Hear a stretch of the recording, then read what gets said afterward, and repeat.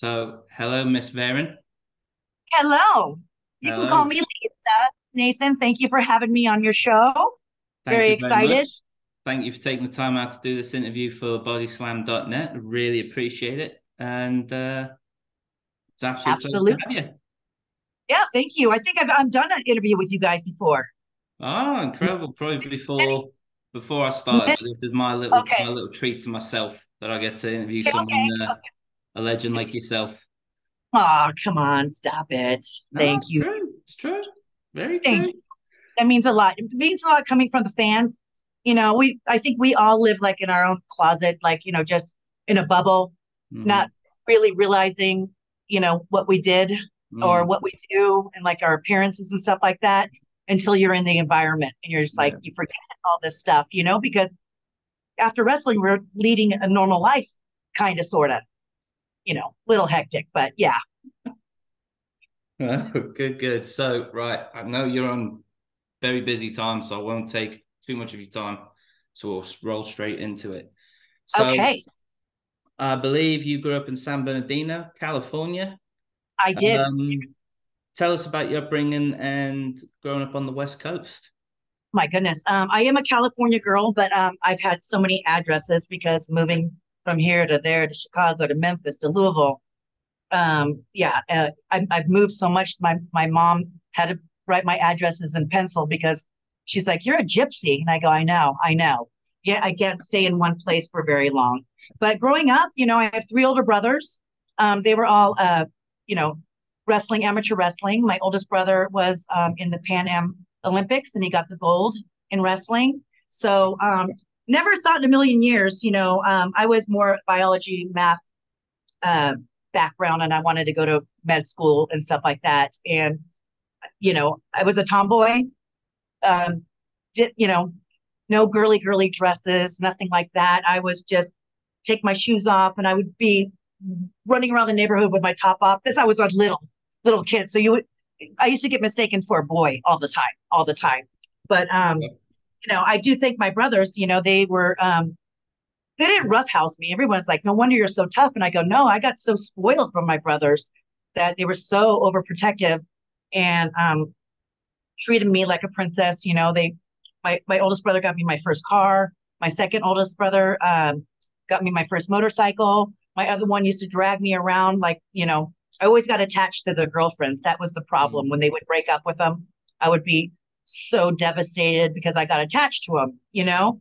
But I did gymnastics. I was a cheerleader, um, competitive cheerleading, which was like required gymnastics in our neck of the woods. You know what I mean? Yeah. So I think being a ham doing that kind of solidified, like prepared me for wrestling because of gymnastics, being in the spotlight in front of all your peers, and Mm. the worst case scenario in high school and junior high and elementary school where people are so critical, you know what I mean, and putting yourself out there. But I had a good childhood. My mom and dad, didn't really get on my back about doing well on grades because I was super competitive on Mm. everything I did, even Mm. on grades, stuff like that. So, and I was a very late bloomer, didn't have my first boyfriend until I was 16 Okay. because, pardon me, because I have three older brothers. That's Yeah. why I was so scared to date. I was like, I would have crushes, and when they would like me back, I was like, oh no, no, no, I don't like him anymore. No, no, no, no, no, thank you. I was so scared, very They have scared. to pass the three brother test before they even got anywhere near. And my dad too. There you He's an go. Air Force guy, so yeah, yeah. But you know, um, my brothers are easy though. They're funny, and they're all in California. This is why I moved back to California. My Mm. three brothers, my dad, my whole family's here. I have New York families and family, but you want to be home. I lost my mom Mm. like 6 years ago, Oh, and sorry to it. my dad is in his 80s, and you want to be home. You know what Yeah. I mean? And, Yeah. I'm just comfortable in my surroundings. Not cheap. You pay an arm and a leg to be here. This is why you see me hustle, hustle, hustle. I do a lot of appearances. Yeah. Yeah, I can because imagine. I've heard I have about to. California. Yeah. There's no air conditioning in my apartment. I live in San Diego. No heater. Okay. Um, didn't have curtains, so I had to get blackout curtains, noise cancellation. Yeah, got rid of our car because, I travel for work. I Mm. just take a lift or the bus to the airport. I'm Yeah. very low maintenance. I think people have a misconception that we're like very, I need this, I need that, I need this. I'm just a minimalist. I live Yeah. in a studio loft. I don't need anything. You know what I mean? So Mm. I'd rather enjoy life. But I had Oh, a good that's great to upbringing in hear. California. Yeah. It's great to hear. Yeah. And speaking of the But cheerleading, it I does, even but it does cause you to be insecure growing up in California and maybe just everywhere. okay. Because growing up with like teenagers and they're it's very superficial, not just in Yeah. California, but it's like, looks and all that kind of Mm. stuff and being made fun of. And, it's, I couldn't imagine having a child now, just like because the kids just are so brutal. And with the social media, I don't, thank God we didn't have that back in the day. Yeah. Thank God. Yeah. Yeah. Even in my childhood, I'm glad it wasn't around. I'm Right. very glad it Because we wasn't were around. so, we were so encouraged to go outside and play and Yeah. go play So the tag lights came on, and that was your cue to go home. Street lights when the came on. lights. Yeah. Okay, see, this is how spoiled I was. I Yeah. didn't have that rule, and I was allowed to spend the night on school nights, but we didn't party. We Yeah. studied. You know what I mean? Yeah. So it wasn't like sending your kid to a rowdy house. You know what I mean? So Oh, it was never enforced on that. Yeah. So I was like very not like buckled down. I wasn't like a mm, prisoner in my own home. You know what mm. I mean? So I Yeah. remember the kids were like, "I have to go. The street lights are on," and I'm like, "What? Are you serious?" Yeah, I used to be so shocked, but it was safe back then when I was little. You Yeah. know? Yeah, Yeah. Mine's more from me. My dad being forces, US forces. He was like, right, you're home at this time, this minute. Be out, and you were like, okay, yeah, I'll be home at this yeah, time. Right, fine. Yeah. You break the yeah, rules, you bend them every now and then, but yeah, you knew yeah. not to annoy the boss, really, as it were. Exactly. Yeah. Yeah, that was what my mom would say. Like if I did something wrong, which wasn't, I did.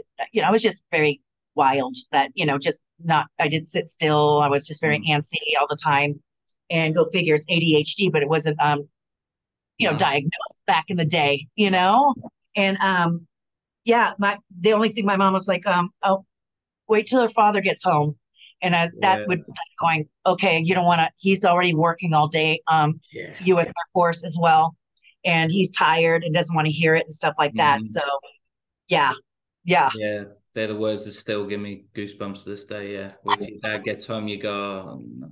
that Oh, look, it's just the look. you go, I'll just go to my room now then. Yeah, I'll see you in a few hours. I'll see you then. Like Yeah, sit yeah, there praying, like just let me avoid this butt whooping one time. Just please. yeah, Just yeah, yeah.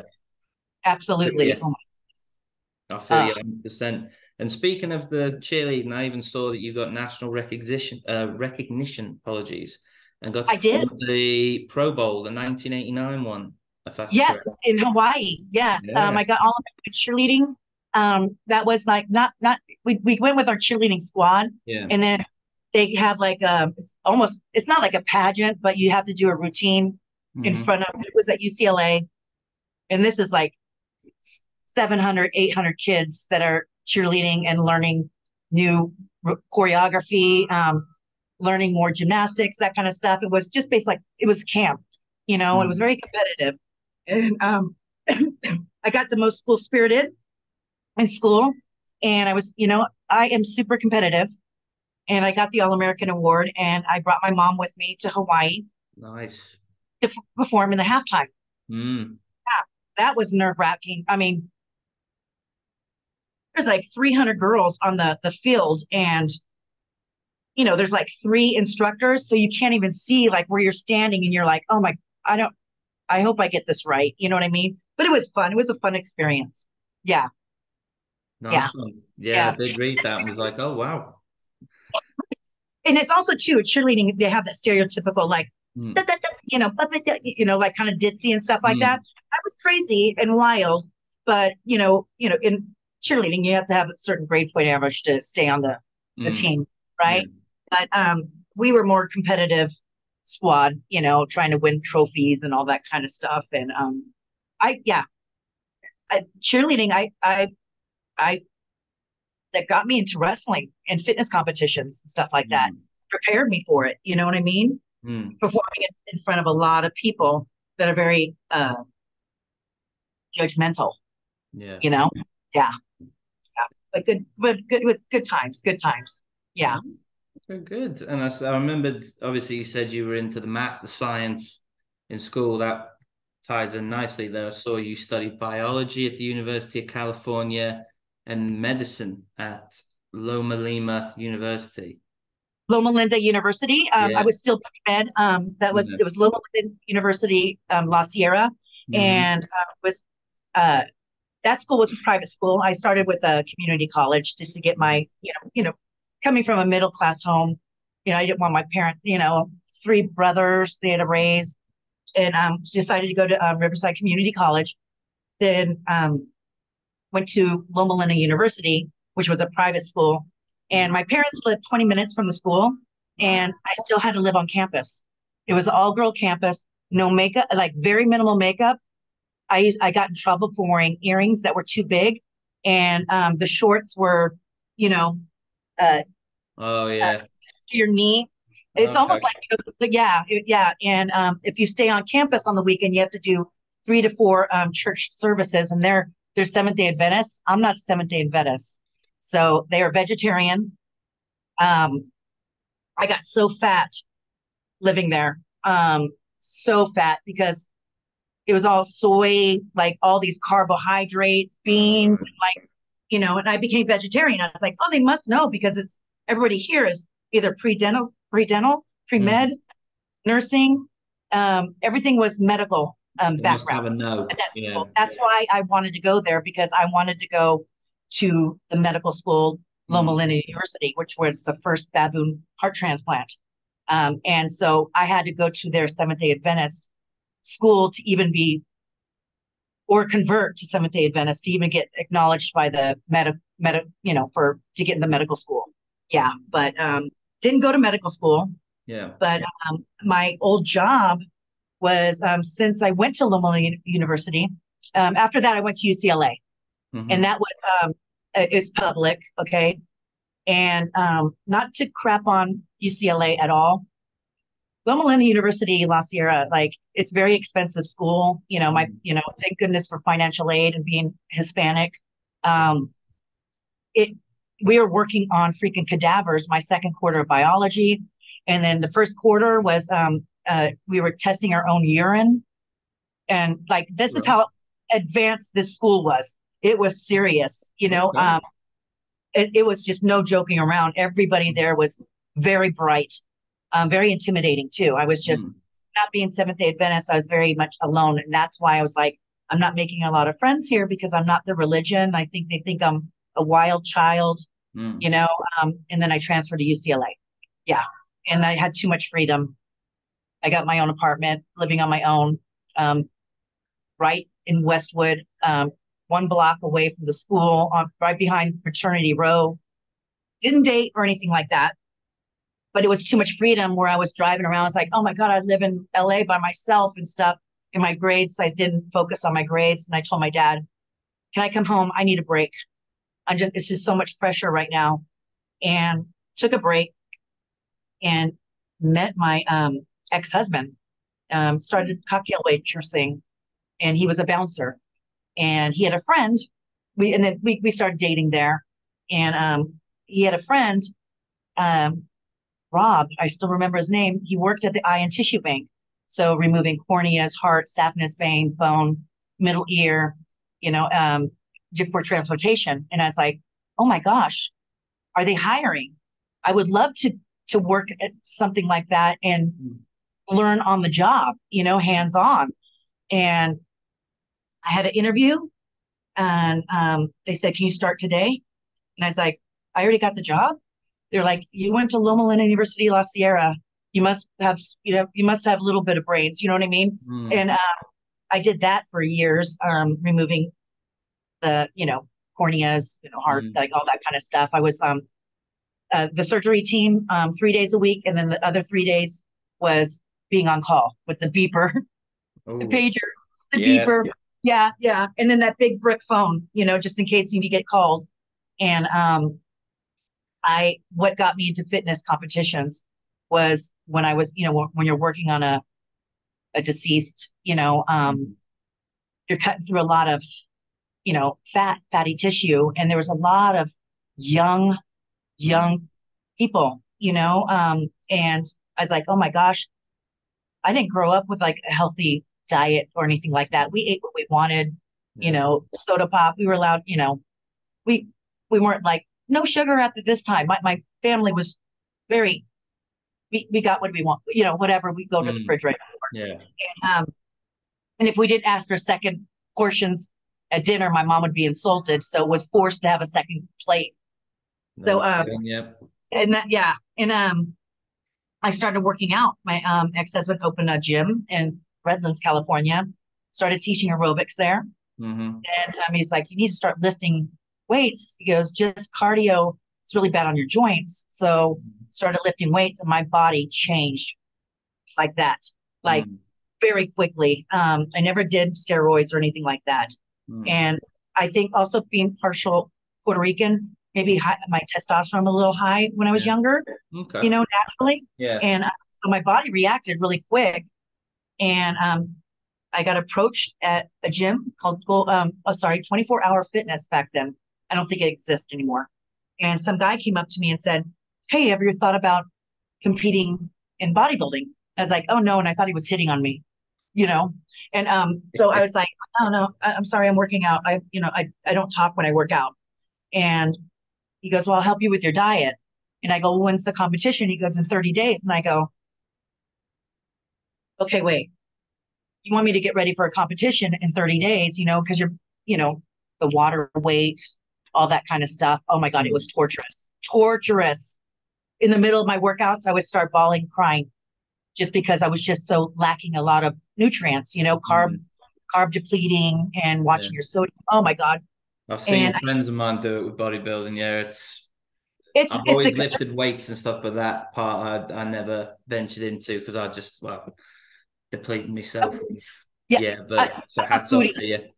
I'm a foodie. Yeah. I'm like, never like Amen. that.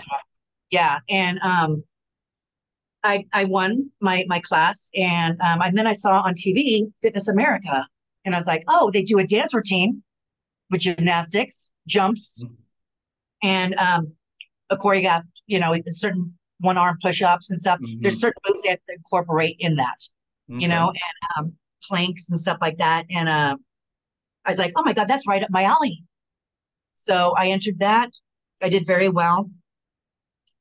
Started competing in the ones that you do obstacle courses as well. And that's where I met Tori Wilson. We were roommates. We were both sponsored by Life O2 water, that extra oxygenated water. And we were roommates. And I scared her when I first met her. I ran up to her. I go, I'm your roommate. And she's like, oh my God. And she's super shy and quiet. But we became friends from that. And we started competing. I was a roommate of hers at one point. And my gosh, it's because of Tori I got into wrestling, basically. She got into WCW from the fitness competitions. Kevin Nash saw her. He goes, oh my God, that girl's stunning. Look at her physique. And I went backstage with her at WCW.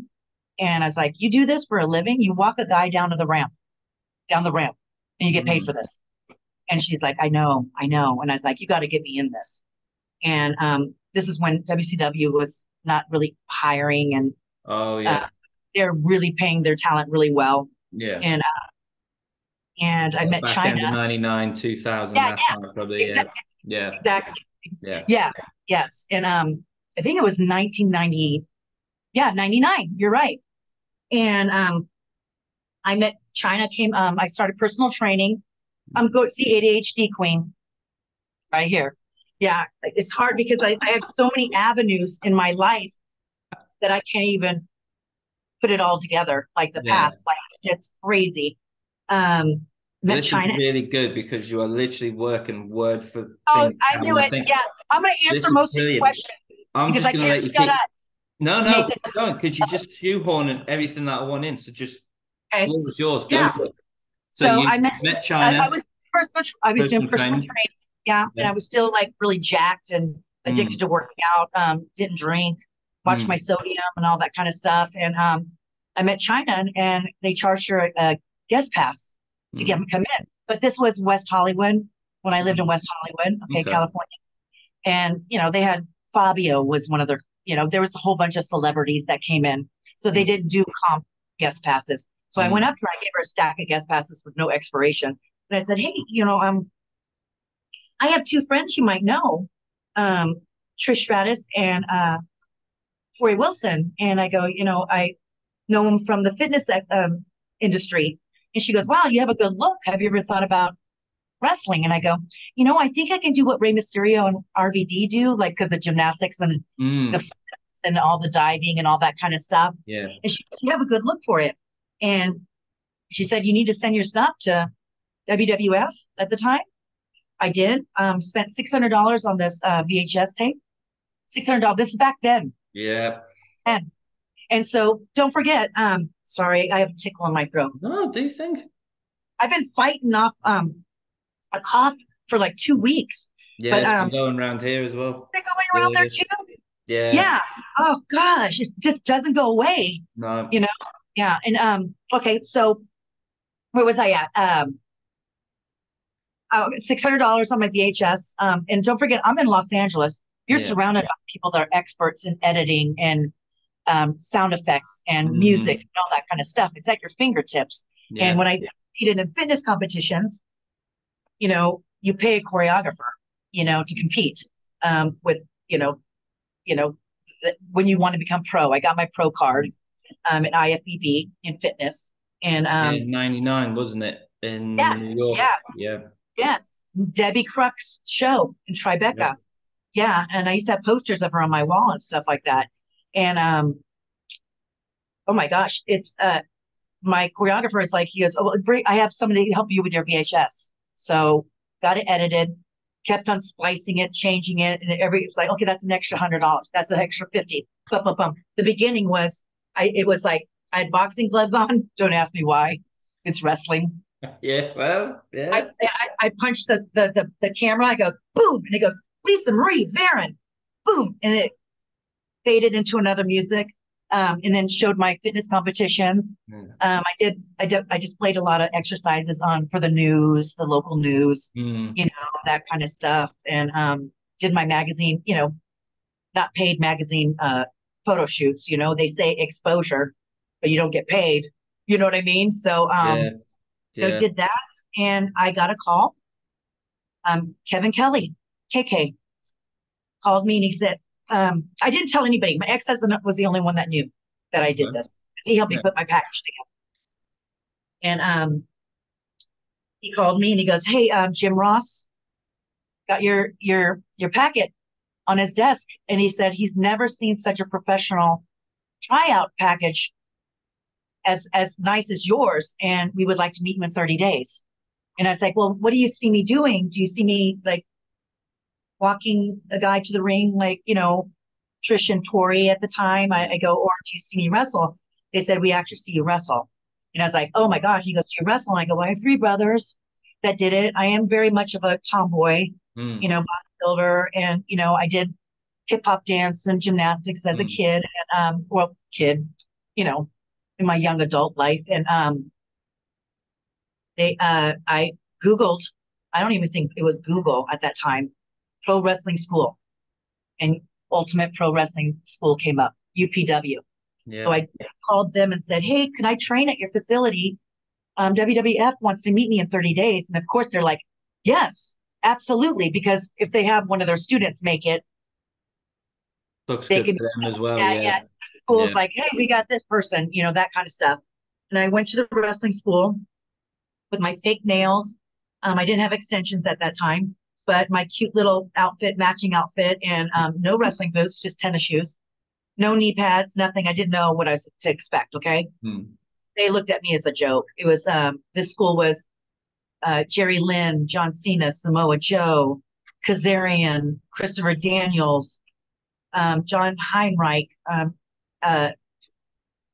It was such a good school. Yeah. It was Mark Bell, Mike Bell.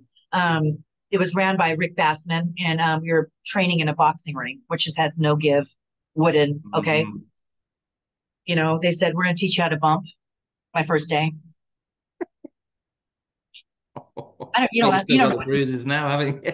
Yeah, you don't know how to, and you tell a gymnast to land on your back, and you're like, wait, whoa, this is crazy. I Mm. came back the next day, and they looked at me and they're saying, "What are you doing?" And I go, "Oh my God, I just drove 3 hours because LA traffic, right?" And I was like, "I just Hmm. drove 3 hours. Was I not invited?" And they said, "We didn't think you were going to come back." And I said, "I'm going to be honest with you. I can't turn my head left, but now I have 29 days to learn how to wrestle, which is impossible." I used to Mm. think naive Lisa. I Mm. thought it was like a dance routine. You memorize the whole match. Yeah. And, you know, you don't just go out there, which is known as calling it now. You go listen to the crowd and, you don't memorize everything. You know what the finish is going to be, and certain spots, like I want to get this in. Yeah. But that's that. And man, I was training and Godfather was looking for permanent hose. Yeah. And Yeah. so they were at Staples in LA, went down, met him, and we're he brings sexy clothes, you don't know Mm. what they're, that kind of stuff. And I met Godfather's wife. Mm. And I even had we had him on our God TV show. And I go, Yeah. ask your wife if she remembers me because your wife was the one that gave the okay of which girls could be permanent. Oh, wow. Okay. Because you don't, they used to get the hose Yeah. girls from local strip clubs. Yeah. Okay. And got the okay. That was my foot in the door. Of course, I didn't tell my parents hoe what a hoe was. When they came to a show, they're like, "Why are they chanting save the hoe?" And I go, "Oh, it's you see us we're out with a sign, we're getting the crowd all hyped. That's what we do." And they're like, "Okay, you are going back to you're going to go to medical school eventually." I go, "Yeah, I'm gonna get burnt out of this. You know me, I get tired of things, and I'm gonna try another adventure." But it was so challenging being a wrestler. Mm. So oh my gosh, it's a lot of sacrifice. Yeah. You eat, breathe, and sleep wrestling. You're Mm. away from your family. And you have a birthday. Nope, I have a show that day. Anniversary, sorry, I have a show. It's the show must go on. We don't have an off season like football and baseball, No. or soccer. And it bit me in the butt. Um, there was a lot of people think wasn't gonna make it. And Mm. that made me work harder. Mm. And I was watching the people grapple in the ring, like they set up the ring and Yeah. people kind of go, "Hey, I want to try a new move out," or something like that. And people are like working out in the ring and stuff like that. There's like some local guys trying to get a dark match, that kind of Mm. thing, Yeah. performing, doing their match in front of the agents, Mm. and I was standing in the back because, I was just a sidekick, didn't feel comfortable, wasn't welcome into the big wrestling family yet. Mm. Still had to prove myself. And Brooklyn Brawler was behind me, and I said, he goes, "What do you think of that?" And I go, "I want to do what they're doing in the ring. I want to get in the ring. I don't want to just walk to the ring, but I don't want to sound ungrateful." Mm. And Yeah. he goes, go talk to JR. Go talk to JR. I did. Knock, knock, knock, knock. The best talent relations guy ever. He really took care of the talent. I love Jim Ross to death, honestly. He was always there to listen to. You can call him at 2 o'clock in the morning. He'll answer the phone. You can still hear it now in his podcast how he talks about it. Yeah, like he still keeps an eye on everybody that he had to Yeah, mind even back then. yeah. Yeah. He's like a dad. Yes. Yeah. And he goes, "Well, I thought you were a physical therapist." And I go, "No, I'm a personal trainer, the PTs." Yeah. Ah, Okay. okay. Okay. And he goes, "Well," I go, "Well, Jerry Lawler says I need to move to Memphis because there's a school out there that like is a little bit more hardcore, like old school style. And it's like, shows on the weekend, you know, at armories, at the gas station, that kind of stuff. And you train Mm. 20, train every day. There's no day Mm. off." And he goes, "Oh, are you willing to move?" And I was like, "Yeah, if it's going to make me better out in the ring, yes." And so they had a meeting. The next weekend, I came back for the Godfather. And he said, Kevin Kelly goes, "How fast can you get to Memphis?" And I said, "When do you need me there by?"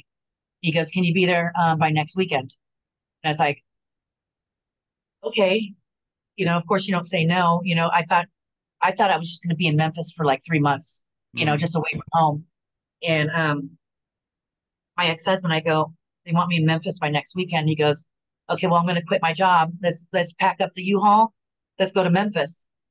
And I go, well, what if I'm just there for 3 months? Why quit the job what if I come back? And he was like, no, I'm not going to let you go out there by yourself. And so moved out there, moved where in an apartment complex with all the boys, ECMO, 3-minute warning, Yeah. American Dragon. Mm-hmm. Okay. Brian Daniel. I can't even still call him that. Brian Danielson. I can't even do it. I still call him Dragon. BBBD. Yeah. Yeah. Spanky was there. Oh my gosh. Low key. This school, the Haas brothers, that's who I travel with mostly. Yeah. And the Samoan boys. My gosh. Incredible school. Bobby Eaton greeted me because I moved into a hotel, a travel lodge. And he came out and he goes, okay, we're going to have practice tomorrow. So I was like, moved in, didn't unpack, go to practice the next day. And I was there for a year, and then they closed down the school. We had individual meetings, and some people were let go. And it was freaking me out. And I was the last person, since I was the only girl. Molly Holly was at the school too. Okay. Yeah. Everybody made it from that school too. Okay. And then I said, Kevin Kelly, I'm freaking out. Everybody's either coming back out like stoic or just not selling it, or happy but not showing it. What's going on? He goes, well, I already told you you're moving to Louisville. And I go, I thought you guys changed your mind. And he was like, no, you're moving to Louisville to OVW. OVW, yeah. And went to that school. Holy moly. It was going from school to school was like, community college, university, then med school or dental school, PhD, you know what I mean? Status, because OVW, I was in class with Brock Lesnar, Randy Orton, John Cena, Batista, Eugene, Rob Conway, Shelton Benjamin. This school, I know I'm forgetting names and I don't want to insult anybody, but everybody made it from that school. Yeah, it's a hell of a class. Yeah. At that time, I'm so green, you know what I mean? My first day when I went to the school, I got there. Nick Dinsmore and Rob Conway would meet me early, 3 hours early or 2 hours early before class, the regular class, because I didn't know what the hell I'm doing. I didn't know how to grapple, didn't know how to lock up. And, I did lock up, but not great. And they worked with me. And I had a 12-minute match with Rob Conway. They said, I want you to have a 10-minute match. And I go, I've never had a match. I don't know what I'm doing. They're like, just do all your repertoire, what moves you can do. And I was like, okay, so no psychology. Just get in there, lock up. Rob Conway's leading me the way. He's calling all the shots, right? And it went to 12 minutes, not 10. And he goes, okay, you can stop. Good job. And I go, I ran out, vomited outside in the parking lot in the dirt. Yeah, I was so blown up because nerves. So fast. When you're nervous, you work too fast. You're not slow. You're just like, you're a deer in headlights. What next? What do I do? What else do I do? And Danny Davis and Jim Cornette. Oh my gosh, this school was freaking incredible, man. And you don't realize it because I'm green. I assumed every school is like this until you visit another school and you're like, oh, not in my league. Yeah, not in my league, but I'm just like, oh. Yeah, your league. The rest. Go back to basics. You know what I mean? Instead of going straight to the flying stuff. And that's when I realized I don't want to be a flyer. I was a big girl, and I'm a better base. I'll catch you all day long, but to fly, more risk of injury. I'd rather hurt myself and catch somebody and let them do their pretty spot than me to have that pretty spot. But and I got called up a few times. OVW. Remember when Godfather threw me through a table? I was going to mention that was his payback to you as the good father. Yeah. Good father with RTC. Yes. Yeah. And I didn't know. I was like, I wrestle. I go to wrestling school. Yeah, I'll go through the table. And didn't know it was going to take me off TV. So they took me off TV. You're going to go train 100%. And we want you to come back as a full-fledged wrestler. Nice. And so I was like there for quite a while and would get an occasional call. TNA would make an announcement because he's watching us on the screen on the monitors in the back when we have matches and stuff. And Victoria, I was Queen Victoria at the time. Come into the office, would go to the airport, then I get a call again. They changed their mind. And so I was like, oh, okay. And again, it happened. And I thought, I'll be honest with you, I thought they were testing me to see how badly I wanted it. Oh, yeah. Realist, I really did. I'm going, being disappointed and going, okay, let's see how. I thought they were holding the carrot in front of me and dangling and taking it run away. Or if you were still. But that's not the case. They just didn't like the storyline. They were just like going, no, that's not really her. We have something better coming along, or they had too many matches that, they would fit a dark match in there. You know what I mean? And even when I was ready to go back up as a full-fledged wrestler, you still feel green and nervous. And am I ready for this? This is the big leagues. This is Broadway. And this is the big stage. And it was just an incredible experience. And I always hear, like, when I do appearances, like when fans are upset, I hated that storyline, or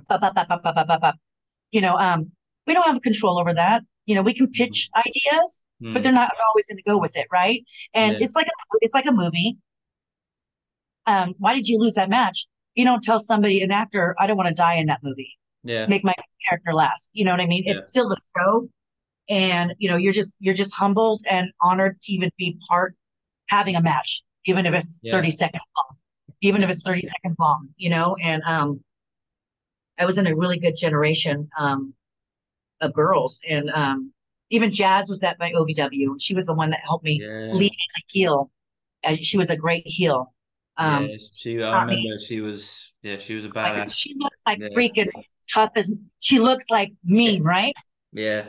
But when I wrestled her, lock up, she goes, all right, baby. All right, I'm going to shoot you off. You give me a clothesline, like very soothing.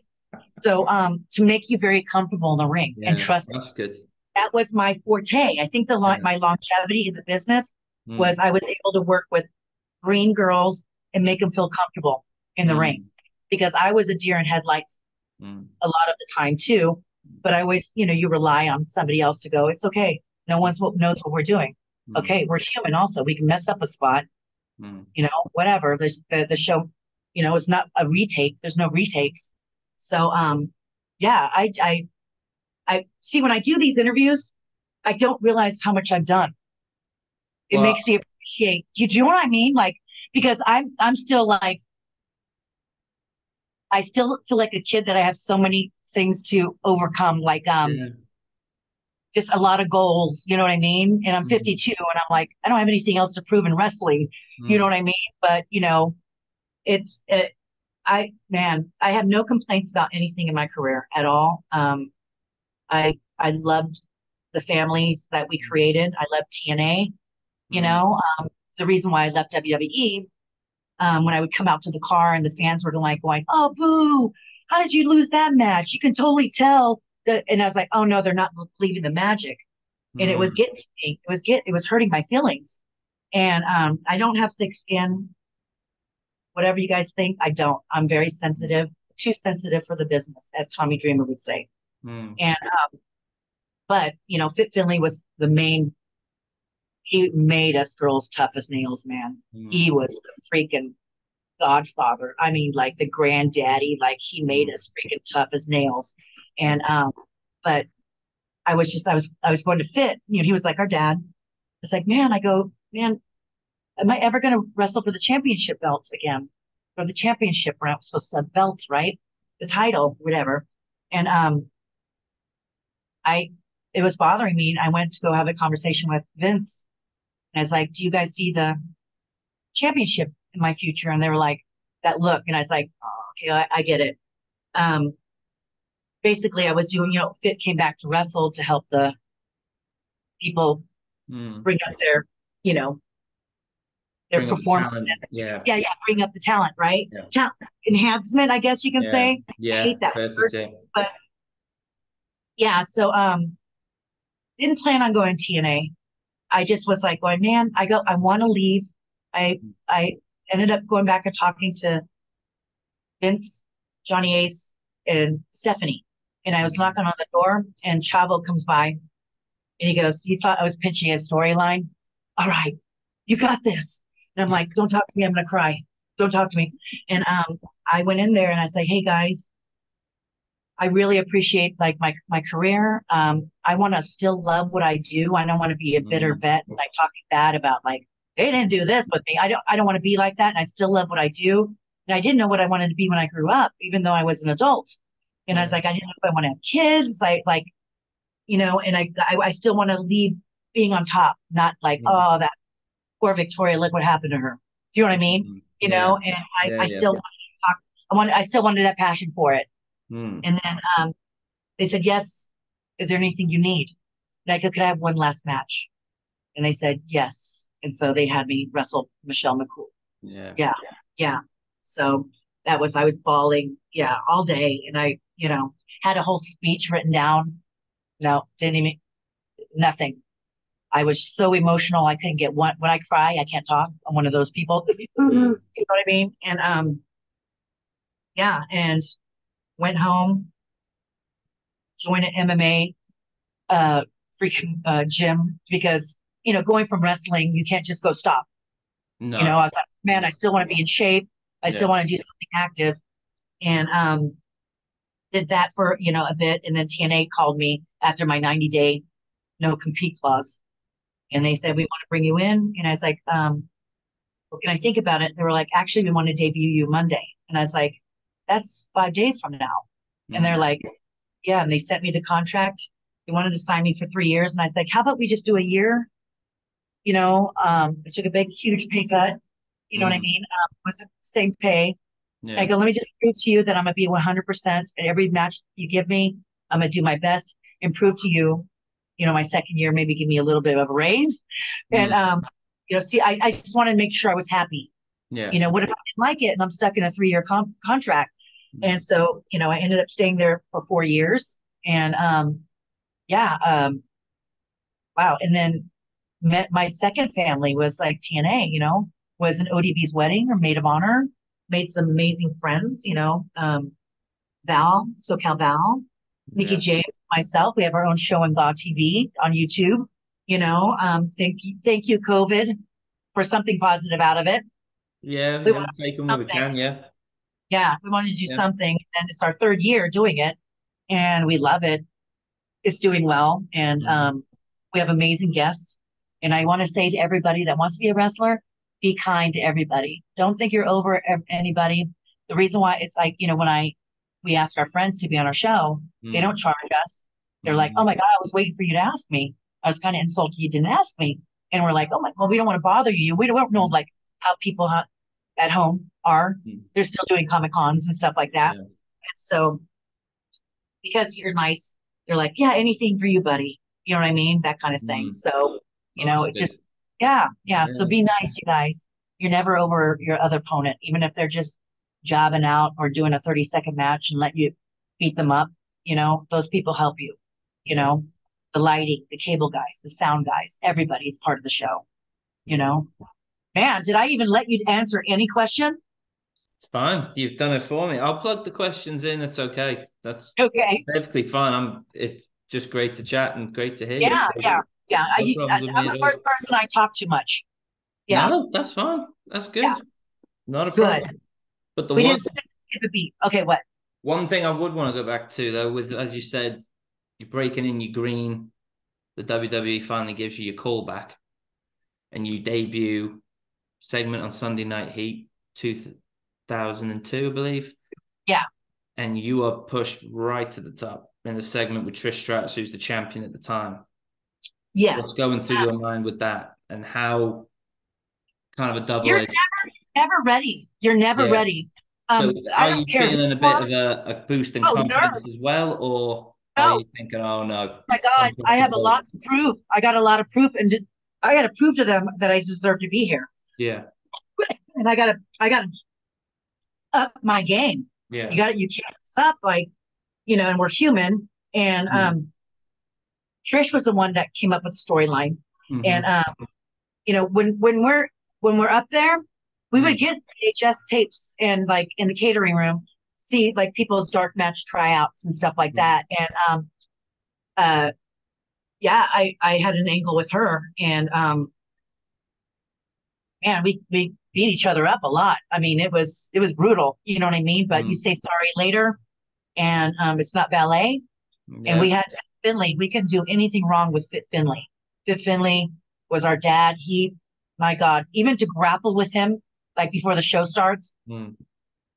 we locked up and he took me down, and I was like, "Whoa, easy, easy." And he goes, he would laugh, with this giggle, and I was like, "Oh my God, yeah." He's very snug, not stiff, Mm. snug, but Mm. safely snug. You know what I mean? So we were trained to work a little bit more like not not strong style. I don't want to say Mm. that, but just tough. You know what I mean? Like, yeah, he made us like freaking incredible wrestlers. And you don't finish learning when you're up there. And all of us girls in my generation, I don't know if they do it anymore.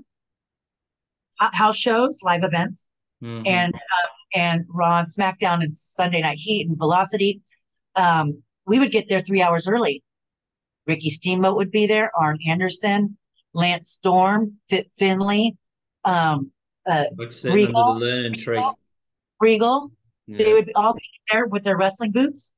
Like, hey, just who wants to come in the ring? Let's just screw around. And you can ask anything stupid.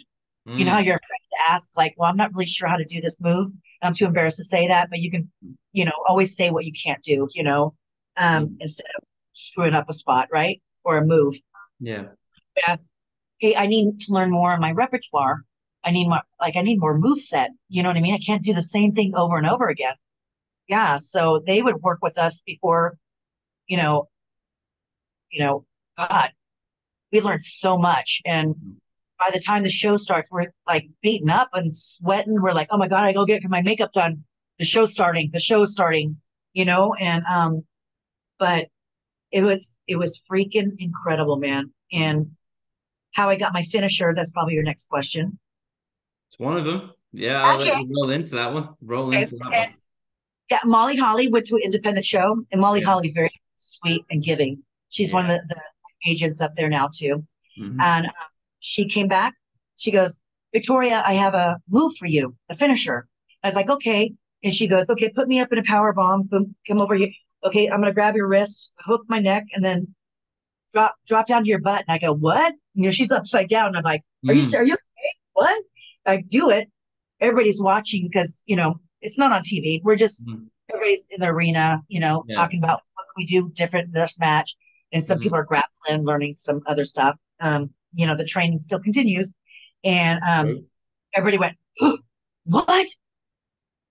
And uh, Vince, do you like that for Victoria? He goes, are you okay? She goes, yeah, awesome. And she got it. She went to an independent show, saw Roderick Strong do it, and came Oh, back and gave it to me. okay. And I met Roderick Strong when he was 13 years old at hotel lobby. And he goes, Victoria, I'm the one that came up with your widow's peak. And I go, Roderick Strong? And he goes, yeah. And I go, you put me on the map, dude. I go, Victoria would not be where she's at without that move. It's freaking awesome. Thank you so much. I hope you're not insulted. I took it. He goes, no, I'm very flattered. And yeah, I took a picture with them. And I was like, dude, I go, yeah. So thank you, Roderick Strong. Yeah, very It thankful. is a very impressive move. It's a Yeah, very, yeah. When yeah. you watch yeah, It's devastating looking, yeah, right? Yeah, yeah. They're the yeah. best ones. Crazy. Easy. Oh my gosh. Nuts. I'm very lucky. I'm very thankful. Yeah, no, that's I good. sound very political, but no, but I'm serious. I've done a lot and Mm. nothing bad to say about anything. Mm. I was lucky to be in it for so long. Yeah. And how with the road you'd been on, and you said the confidence doubts and everything that you had, how did it feel then when they put the strap on you then? When you got the women's title, Oh my, beating Trish Stratus for it as well, Survivor yeah, Series, a major yeah, pay-per-view for the company as well. What yeah. was going through your mind with that? I chipped my tooth, broke my nose, got a big old lump on my head. We were really physically like it was brutal, and you don't rehearse.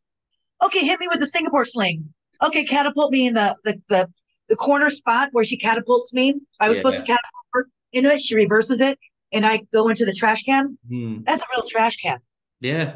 It popped back out Yeah. and got my nose, and I go, I broke my nose. I broke my nose. And the referee's like, do you want me to finish it? You want to end it? You want to end it? And I'm like, F you. I'm getting the title, Mm-hmm. you know?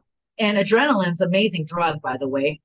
And when you get the belt, it's a pat on the back, you're doing a good job. Yeah. But at the same time, you're a target. Everybody wants that they want to be the champ. And so Mm-hmm. everybody's pitching storylines to go against you. I want to rip that championship off of her. I want to be the next champ, because we only had one match per night. You know Yeah. what I mean? And also too, what made Victoria too at the time, Stevie Richards. He Mm. really, man, he gave me confidence going out there, even though I second guessed every time I would go out. I said, oh, wait, get away. I go, I'm gonna throw up. I'm gonna throw up. And he goes, oh my God, again? I get so nervous. I Mm. get nervous belly. I want to puke. I'm gonna pee my pants, and I'm shaking. My hands are sweating, and I'm just like, can I do this? I don't want to mess up. I don't want anybody to get hurt. I hope the crowd really reacts. Like you're so much pressure on you. Mm. Um, and the agents are watching on a monitor. Vince is right there in the gorilla. You come back and he's like, you get the eye contact. You're like, oh, I got eye contact. Thank God. You know what I mean? Because he's watching every single match. It's Yeah. not like go stand up and give you a hug. And Mm. we were in my generation. Hey, we didn't want to go. That was a great match. Mm. What did I do wrong? We would Yeah. ask Pitt. He goes, no, it was great. It was great. And I go, yeah, but that clothesline I did sucked. It Mm. didn't land. I mean, it didn't make sound. I'm like, it looked weak, right? Mm. He goes, well, you can make that. We wanted to be criticized to make Mm. our craft better. Mm. We would crave to be not insulted, just constructive criticism. Because we want to the next match, we want to freaking take it higher and higher and higher.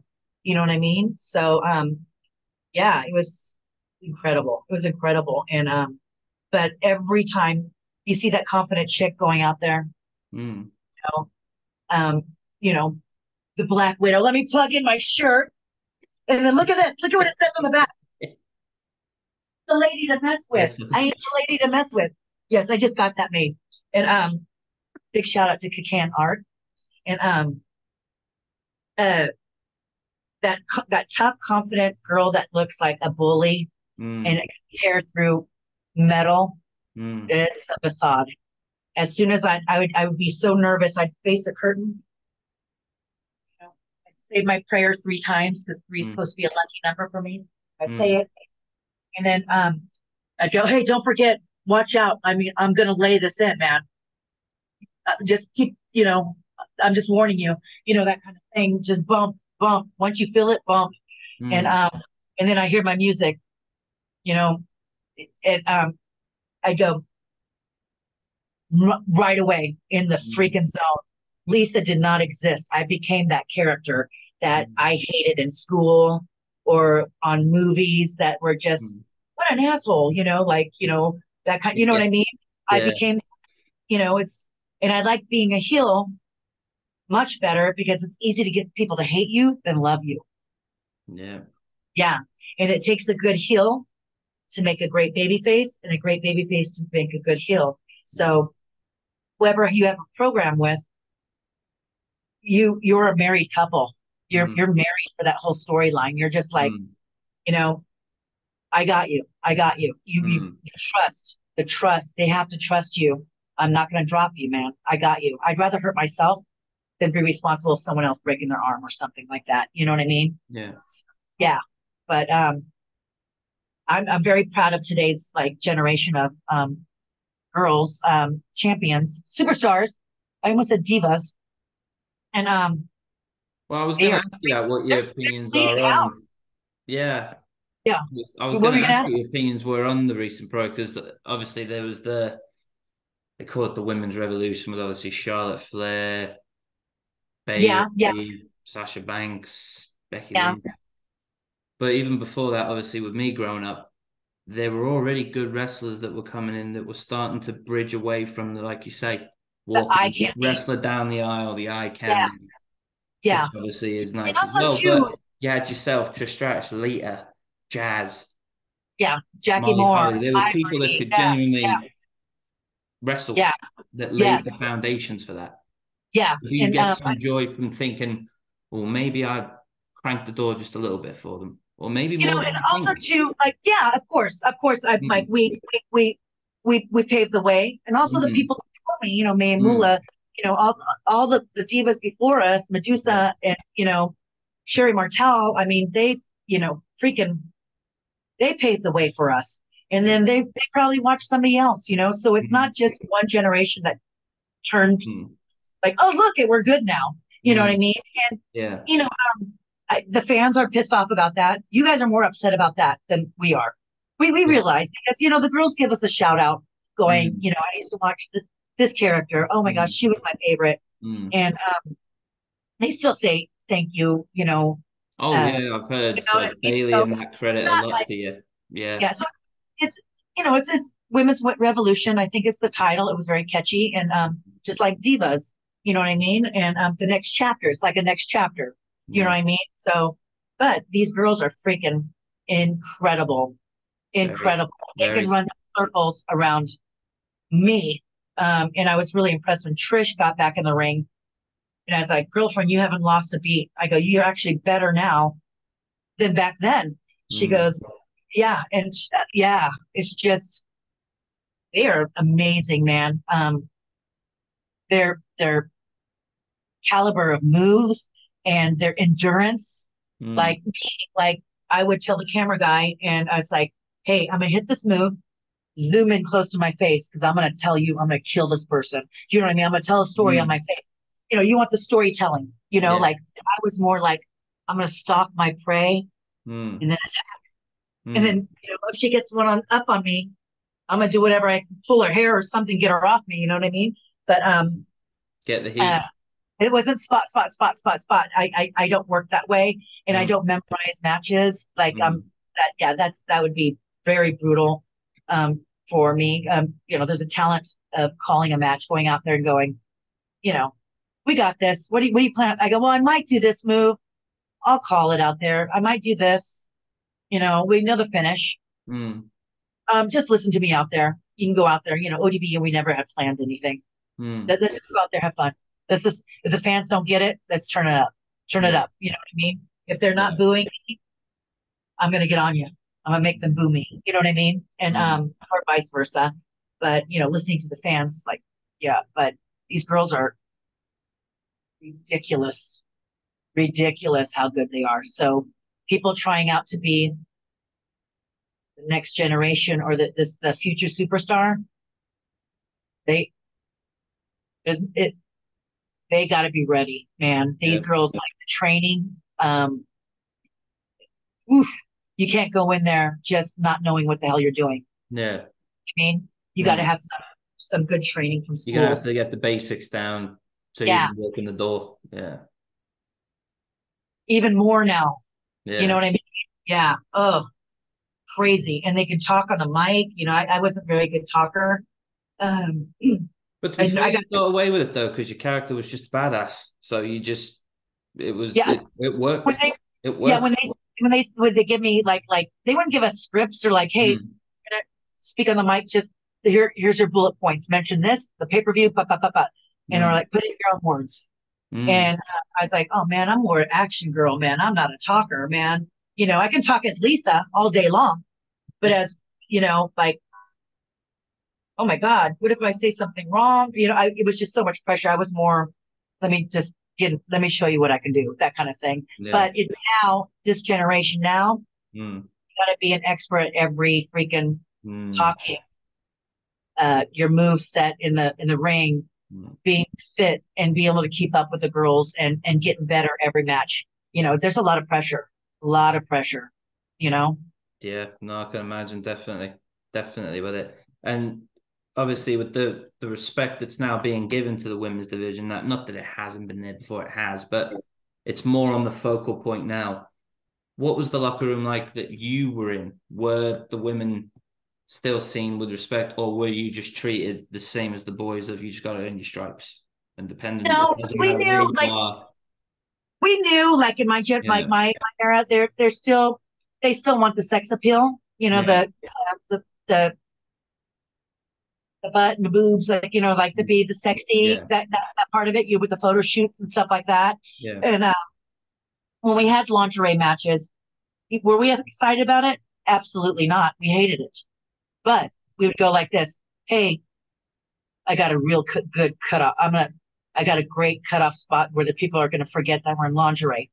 We're already half naked out there in our gear. So I think we were more clothed with our lingerie because we wore 2 bras, double underwear, and our tights, you know what I mean? And just the tight lingerie or bathing suit kind of thing. Yeah. We would try to kill it. Okay, you want lingerie? We're still gonna freaking kill each other out there, right? And forget that they're not gonna be judging on what we're wearing.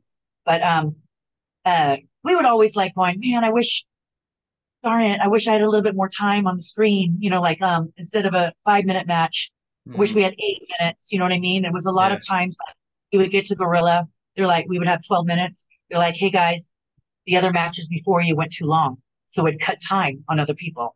And you do not want to cut time on the main eventers. You want to tell Undertaker, we went 5 minutes over, you have to cut 5 minutes off of Undertaker? Absolutely not.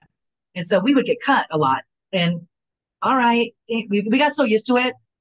All right, the referee would give us the time cues. And we're like, okay, let's go home. At the end of the match, we're like, still have a good match, which is cut out. Like, okay, I planned on doing this. Let me just take that out. And but we were still a family. Like honestly, when we had problems with each other, we would sit down in a circle and just get it out. We have to get along. We got to be friends back here. And you're putting each other's life in each other's hands. And yeah, it was. I loved our locker room. I loved our locker room. It was a good time. I had a blast. Was the fan watching it? Just the whole product was a good time. Yeah, very good time. But what went on the locker room, like the ribbing and like all the jokes and stuff like that. It created a lot of bonding, and also, when we had long drives together, we would drive like in 3s or 4s and share a room because we had to pay for our own room and our rental cars. And a lot of bonding moments happened on like our long road trips. Okay, we're in this town. Now we have to go there for the next house show. Now tomorrow's TV, and then tomorrow's SmackDown. You know what I mean? So you're with each other more than your own family and your loved ones. So I'm thankful I was in that generation. I'll be honest with you. Yeah. And I'm sure the locker room right now is amazing too. You know what I mean? Because they have amazing matches. And so, I'm hoping that no one thinks they're better than each other, and thanks each other afterwards, going, hey, thank you. You made me look great. I got the belt. Yeah, I got the belt because of you. Thank you for making me look good, and that make me look like I deserved it. You know what I mean? So I think you do get that feeling that there is that camaraderie still there. Yeah, I think they've all come up together. Yeah. I can imagine it's pretty good. Yeah, just like there's just double the amount of women there. When I walked in the locker room for the Royal Rumble, I was like, oh my God, there's like 30 women in here. We only had like 6, 10, maybe 10, Yeah. Next question, Royal Rumble. Great plug. Okay, so I got a call, 203 area code. That's Connecticut. And I got a flashback. I go, 203? Oh my God, am I going to get fired? You don't want to get the call from 203. This was back then when they were doing cuts and stuff like that. And I just let it go to voicemail. And I picked it up and I go, oh my God, they want me in the Rumble. Okay, I was running errands. I go, I don't want to call when I'm driving. I got to be parked and like I got to be focused on this. And I called Mickey and SoCal Val. I was like, I think they want me in the Rumble. I don't. It's in 2 weeks. I don't have gear. I don't work out anymore. I don't have my red streak. I don't get my nails done. I don't tan. Um, you know, I'm living. I'm a foodie. I'm a foodie now, and a homebody. And Mickey was like, "You need to do it. The fans need closure. You deserve this. You need to do it." And so come out, and I was like, "Okay, let me call." And I was like, "When is this?" They're like 2 weeks, and I go, I don't have ring gear. I don't have ring gear. I was like, "Oh my God, I got to call somebody to make me ring gear in a rush." Mm. And how am I going to get in shape for this? I bought a recumbent bike. You can't do a recumbent bike and get ready for a match, but I can't be sitting on my ass at home. Yeah. No ring near me. You know what I mean? And so I was like, I don't know what the heck I'm going to do. And I didn't tell anybody. I didn't even tell my family that I'm going to be going back because I didn't want it leaked on the Facebook or like, hey, good Mm. luck in Florida or something. Yeah. Um, got there, they had rehearsals, which was telling you your number. And they said, Victoria's number 10. And I started crying. I was like, and they were like, let her get her shit in. Everybody's been waiting for her to come. Let her get all her moves in. And I go, what? I get all my, oh my God, what do I do? What do I do out in the ring? What's my repertoire? And Tori came up to me. She goes, Sis, you're here? And I go, I did not want to tell you because you would have called Candace. And then Candace would have told somebody. I just wanted it to be a surprise. I wanted it to be a surprise. Keep it a And big reveal. Yeah. yeah. And so I'm glad that I'll be honest with you, it was like I wish it was in front of a live crowd. I think I would have um, made a mess of my pants if there was a live crowd. Mm. Yeah. It was really neat to see the computers because you'll Mm. see me take a moment, look, and I was like, oh my God, I've never seen these screens like this. There's actual faces that are watching it, and they're actually in the audience. You know what I mean? I thought it was really cool, but then I was like, okay, I got to go to the ring, and thank God for Mickey and Bailey. Oh my gosh, oh gosh, there were so many girls that helped me. Um, I kept on going outside. I wanted to throw up. I was so nervous, just a lot of pressure. I haven't been back in a long time. I'm like, I hope I look okay out there. I hope my knee brace still fits. And uh, Nikki kept on going, you're freaking Victoria. I'm like, thanks, thanks. I'm just nervous. They're like, you don't need to be nervous. Like, people want this. They want this. And it's a lot of nerves. It was I didn't eat. Tori brought me fruit. And she goes, you need to eat something. And I go, I'm gonna throw up. I'm so nervous. They're like, my God, how long have you been doing this? And I'm like, this is big. This is big. Mm. And did my stuff. The girls were so great. Bailey was like, I'll take that move. I'll take that move. And like a lot of people wanted to take certain moves. Like they're like, Yeah. no, I'll take it. I go, I just gave you a move. And it was really neat that they wanted to take a Mm. move from me. It was like I've never experienced that before. Well, it's just a And little nod of respect to you. Yeah, it was it's neat. cool. It was Yeah, like it's I was like, cool. I wasn't like Mm. it was just I was not used to it. Okay, so Yeah. when I got ixnayed from the match, I landed outside and I went like this to the camera guy. I go, oh my God, I am so effing I'm blown up. I go, I have to leave. Hold on. I was so out of breath. I thought like I was going to cough up a lung. That burning, like when you swim too long. And I was like, I couldn't get enough oxygen in. And I went to Gorilla. I'm not ashamed. I went up there. I go, you need to call the talent 2 weeks before doing this. I go, I am so out of shape. I was like, oh my gosh. I go, but it was great. And yeah, one of the guys said, hey, you ready to come back full time? And I was like, wait a minute. You know what I mean? But you know, it was incredible. I was very, very, it was, I cried. It was Yeah. very emotional, very, very emotional. And like all the love and support I got on social media. I stayed off the phone for like 5 days. I felt like I got hit by a truck, even though I got all my Mm. shit in, right? I was Yeah. just, I couldn't get out of bed. I was like, because of the nerves and like just mentally and physically exhausted, and just I needed time off, and just to not talk or anything and just veg out in my bed, no makeup, a bun. And that was oh my God, it was nuts, man. And when people say, would you go back and wrestle? That's probably your next question. I would love to be an agent, a coach. I don't have anything else to prove wrestling. I would rather help the younger talent on, character development, or, work the psychology of a match, that kind of stuff. Like just like what Holly does, and like what Gail Kim does, that kind of stuff. I don't need to be on camera. We have youtube.com God TV show. Okay. / God TV show. That's our entertainment right there. We're in pajamas, drinking wine and shooting the shit. Just, having fun, having great guests on there. Sometimes just us. And honestly, I don't, when people are shocked, they're like, oh, you need to go back. And I'm like, no, I'm 52, man. These girls are incredible. I had a great career. You know what I mean? I would like to get back more. I'm enjoying my appearances, Comic Cons and stuff like that, Yeah. So yeah. Did I miss anything? No. But yeah. I look like I'm telling you, when I do these interviews, I don't realize what I've done. Honestly. A lot. Yeah. Yeah. A lot. And it's weird. Like I usually get recognized when I have no makeup on at Walmart. And I'm like, oh my God, you still remember me? I'm still baffled by it.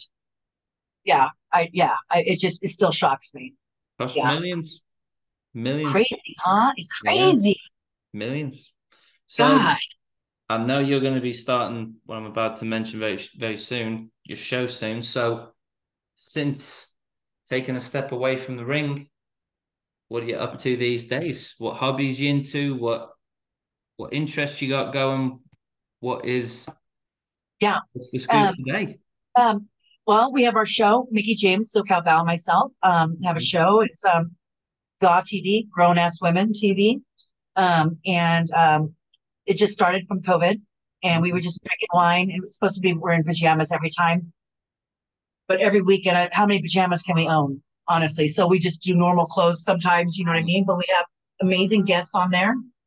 Trish Stratus was just on there. She did the Widow's Peak in her last cage match, and we had her. Nice. She reached out. Yeah, she reached out. She goes, "I'm only going to do your guys' interview since I did your move." And then we're like, "Oh my God, okay, wow, it's great." And I'm enjoying. I have 2 dogs. I love doing my Comic Cons, my autograph signings, and I'm a nerd and geek at heart. So my Comic Cons it's a guilty pleasure for me. But I'm into paranormal stuff.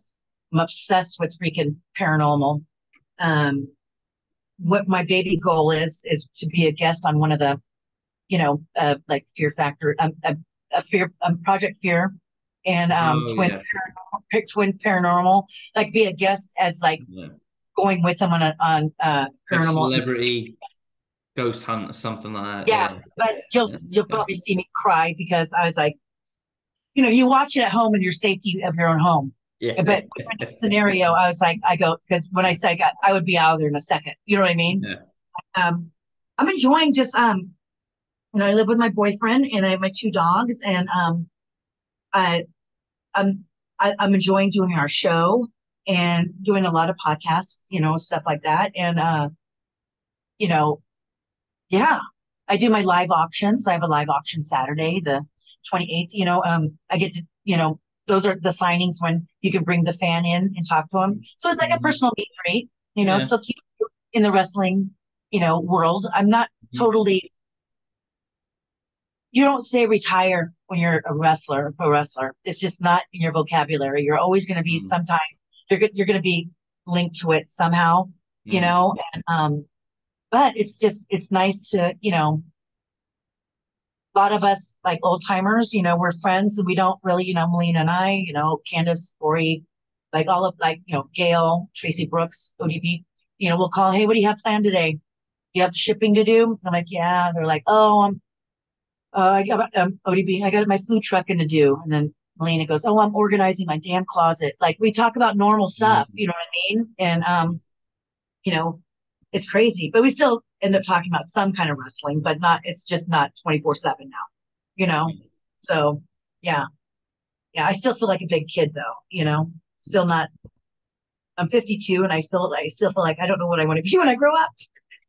Isn't that funny? Yeah, I don't know.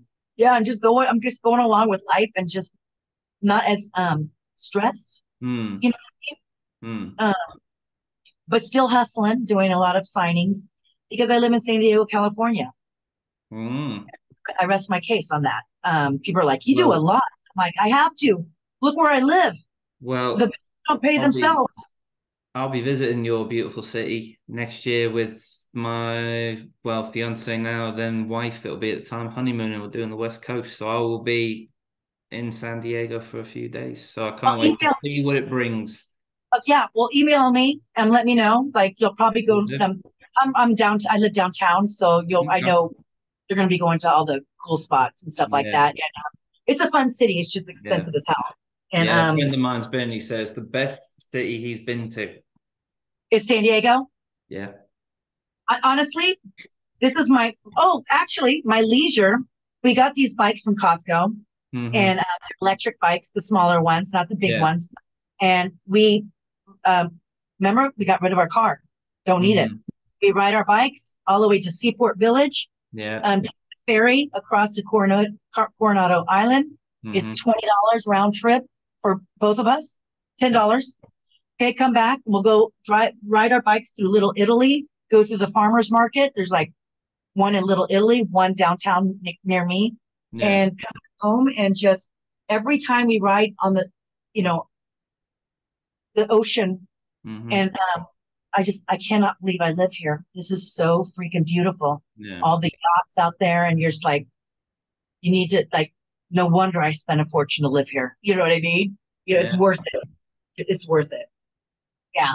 I look forward to visiting it. I'm sure. I can't wait. You guys, you and your fiance, maybe my boyfriend and I will join you for dinner. Happy. It'd be an absolute honor. It'd be a pleasure. Okay. All right. Well, I know you're busy, so I will obviously end the interview here, but I'll stay on just a little longer to say a little personal thank you as a fan. Okay. So I will, so the producers don't get bored of this, me doing a fan thing, I'll go ahead and I'll say thank you very much for your time. It's been an absolute honor, been an absolute pleasure. Brilliant interview. And thank you so much, Nathan. I had a blast, and it's very flattering that people still want to interview me and talk about the business and stuff like that. So it's an honor for me too. So I appreciate just a big shout out to all you fans, all your love and loyal support, and just being kind on the social media to me. There's occasional one or two bad ones. You know who you are. Just ignore them. Don't worry. Yeah, I know. But thank you so much, you guys. Just making me feel special, and I made a lot of friends that are civilians, normal people, not wrestlers. So I love you guys. Thank you, Nathan. You're the best. Pleasure. Thank you. And, I look forward to promoting this on my social media. Will do. I'll have it hopefully up next week. Yeah, get it done in between work and stuff. But I'll give you a email and let you know when I'm about to hit. And you're freelance wrestling, right? Is there? I'm doing it on freelance. Yeah. Okay, I follow you already. Just DM me. Yeah, I'll DM you. Yeah. I followed you for years. So I already follow you. So just DM me, say, hey, just a reminder, I'll be posting it. But invite me as a collaborator because the description I'm not good at. Okay. Like I'll email you about that. Yeah, I'll get your advice on that. The texting part, the hashtagging, that's too much for me. That's fine. I'll email you that.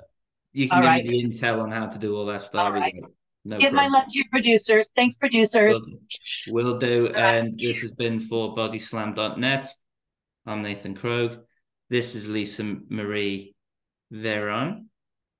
Very good. Stay gorgeous, you everybody. Will do. Right, and I'll just stay on with you quick. So okay. Do you boot me out or I leave? I leave. No, I'll boot you out. But I'll just stay on with you very quick. Bear with.